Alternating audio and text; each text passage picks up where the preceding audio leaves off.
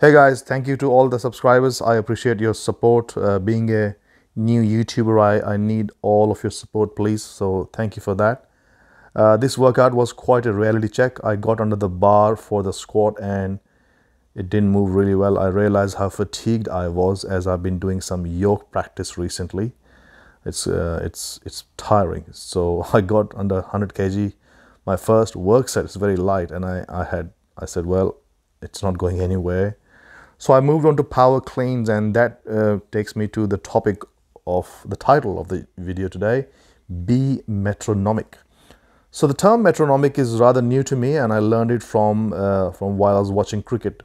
The commentators in cricket are very articulate in how they describe certain parts of the game and some players. So they were explaining about a fast bowler who was metronomic, very regular in his rhythm, very mechanically correct and accurate every single time for the whole day. And I took inspiration from that, and I wanted to implement that in my power cleans. I try to be very aware of my movements in squats, deadlifts, overhead press, and bench press, but even more so when I'm doing my power cleans and my power snatches, because I don't have a coach who has told me, so I have taught myself. I do know that these lifts are quite technical, so I love doing it with a practice mode. If you can see, my elbows in this one is pointing downwards, and that is what I was working on this particular session today, making sure when I rack the bar up, when I catch the bar on my shoulders, my elbows are pointing upwards more, so that there's a groove formed on my deltoids when the bar rests there. So sometimes you just have to make adjustment when you're not optimal for back squat and heavy lifts. And I really love immersing myself into these kind of Olympic weightlifting movement, and hence the title metronomic. I wanted to be metronomic and just be accurate and regular and rhythmic about it. And there is quite a lot of satisfaction which I get from it. And it is an act which is quite bereft from achieving to move heavy weights, Olympic weightlifting, because you just cannot go heavy in these. You just have to really create a set pattern of movement and repeat it over and over and over again. And that's what I find satisfying. I suppose people can relate to that kind of experience or that kind of precision of movement in anything. It could be playing a piano for someone, or it could be even having a practice of some sort of martial art where things are just going quite smoothly. However, in weightlifting, it's quite simple. It's just you and the bar, and there's less complications. And yes, it was very nice to be involved in a conscious practice. That's what I would call it. Quite not quality based, but not quantity based, but quality based. And I'm glad to have that enough time as well in the gym.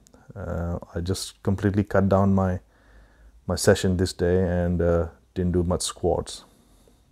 So I'm continually pushing my elbows up and receiving the bar with locked knee, because it's a power clean. And I was quite happy, and after every reps I was doing elbows up, and saying myself elbows up and watching the video each time. So it was a great process, and I encourage you to perhaps use this term for yourself as well. It's possible that most of you are doing a bro kind of split, and I have nothing against it. It's just that those days when you're doing chest or triceps or shoulders, you're just doing reps after reps after reps after reps without much,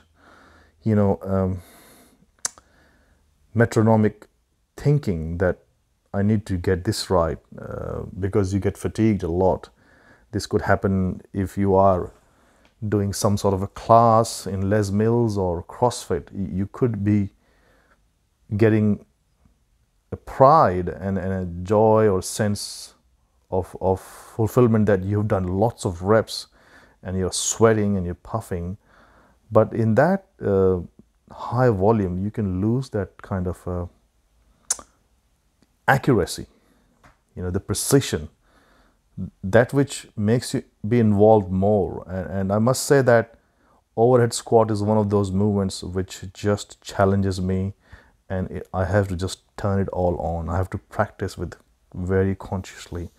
So this was 80 kg. I thought it moved well, nice and tight I was, and quite fast. I bent my back a little bit, my elbows were okay. And this bar had a knurl, very sharp knurls, and it hit my neck, which is probably a good thing, that I knew that it was moving quite up high right under my chin, and it sort of scratched me.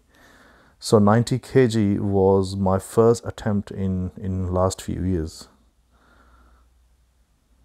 Let's see.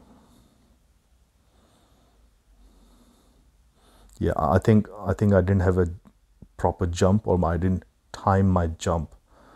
So that's another aspect of power cleans. You have to jump at the right time, and there are trigger points on the body, like your thighs when it hits, or upper thigh. So it's quite interesting to learn that. And then I moved on to bench presses. You will see me failing right here purposely. I failed my bench press so that I know that the safeties will catch it. My shoulders were really sore by that time, so I just needed to get some bench press in, and I just wanted to be safe. I hope you're liking the videos, guys. Recently there has been quite a few new subscribers. I have been almost begging to my workmates, folding my hands to them and saying, please subscribe. I'm enjoying the challenge of doing something new, and how it has made me be more diligent, be more careful in delivering what I'm delivering. I'm making sure that my videos are properly oriented, there's enough light, and I speak clearly. And then once that is all done, I speak to people. I'm sending messages to my friends and families overseas in India, and my mate in England, that please subscribe to my channel. So it's quite a humbling process.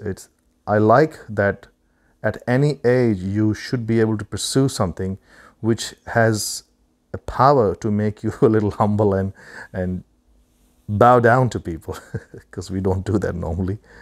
So that way I really have been enjoying this. And if you have any questions, you can write them in the comments. I definitely have a lot of topics. I love doing these monologues where I'm talking about a certain topic, and I think as a trainer and a coach, I have ability to provide some good content in terms of psychological side of things, more deeper aspects of training, and how each time you can just improve. If I have to say that the one thing that I learned a lot by being a coach and a trainer is the realization that I need to work on myself first. I think that should be a core message each one should be give to themselves, that before they point fingers to others, there is a lot that can be improved within you. And that is the only thing I've learned, to be honest. I sort of gave up when I finished coaching and personal training. I just said to myself, now it's time to work on myself, and I'm enjoying that journey. And I hope you like my videos, and please subscribe, and I will see you in the next video.